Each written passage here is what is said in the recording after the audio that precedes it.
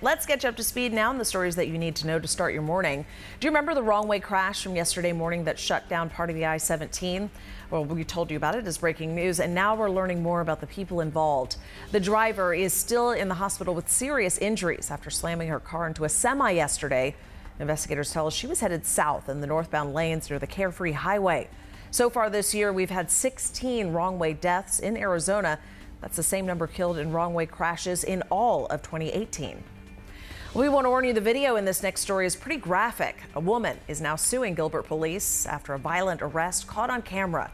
Samantha Glass was slammed face first into a cement floor when an officer tried to arrest her last year. Her attorney says that she suffered a severe concussion and possible brain injuries. He concedes she was drunk, but says that the arrest shouldn't have escalated so quickly.